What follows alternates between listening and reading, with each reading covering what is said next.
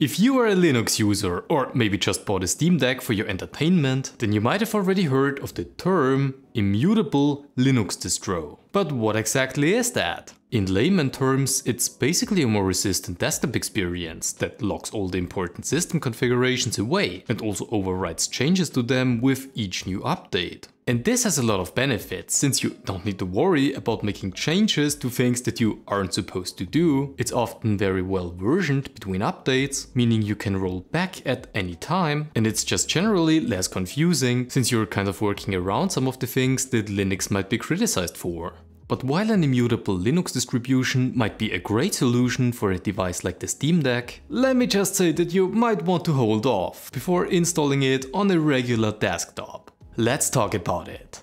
So, immutable distros seem to have become some sort of trend recently. You got of course the classic SteamOS 3 on the Steam Deck, Chimera and Vanilla OS, the Fedora Atomic desktops, NixOS and many more. The idea behind an immutable system is of course to basically hard separate users from messing with kernel and system files, so you effectively have no real control on your system outside of your home directory. Now theoretically speaking, for typical desktop use this should be plenty, since most of the stuff that you do on your system happens in here anyway. You can still customize your desktop, create shortcuts, access remote files and download and install applications. With applications in particular, you are however limited to Flatpaks and snaps, since normally most distros and package managers are expecting elevated permissions and install applications on a system level, which of course won't work for us because the file system is only readable. Now for most applications this isn't a problem, but there are some that require deeper system dependencies which we can't install the regular way. And this is where it gets a bit more difficult.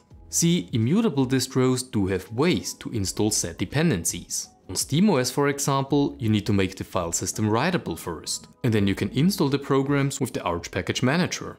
This however only works up until the next big update, whereas a new installation of SteamOS will essentially replace everything that wouldn't normally be accessible. So it can get quite annoying depending on what you install. On other distros like the Fedora Atomic desktops, installing system packages can be done via the command line utility rpm-os3, which is adding the application to the file system itself. This is better suited if you want to make these programs survive updates, since they are now part of the immutable file system. Now with the versioning and everything, this works exceptionally well, but it's also kind of a problem if we look at it from a beginner's perspective. See, choosing a Linux distribution is already a challenge for many, and if they are convinced to also use an immutable distro, then yes, they can't really break it, but they also can't really fix it either.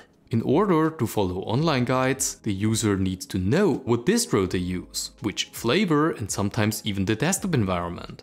Given that you often don't find useful information if you just search for solving an issue for Linux, with an immutable distro the results are even worse. My favorite example of this is of course one of the most notorious programs that you can install on Linux, DaVinci Resolve.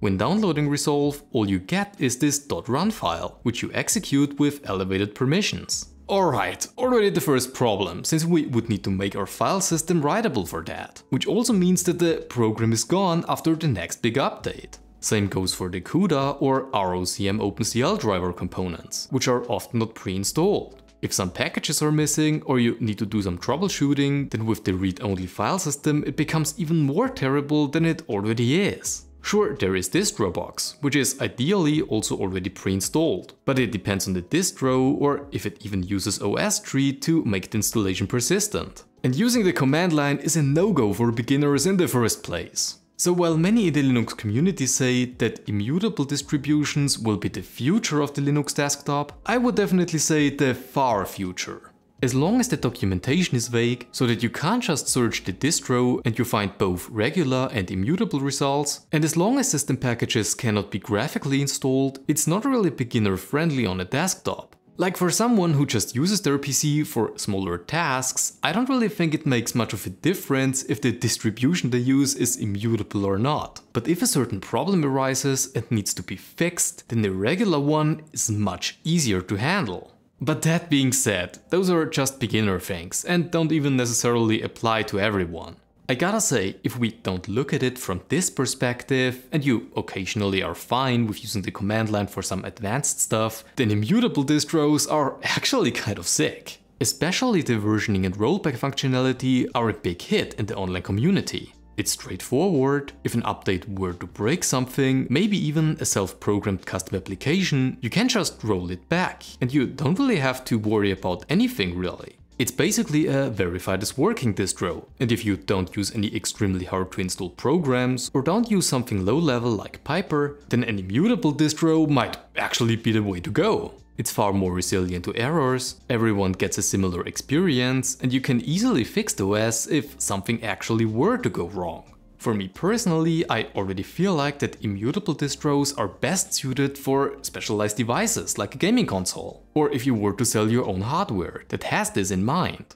But I also think that it's not really that great of an idea for the general public just yet. For anything you search online, you rarely get results for an immutable distro, so you need to know what you're using and what to search for. For a Linux user like me, this might seem obvious, but it's not to everyone.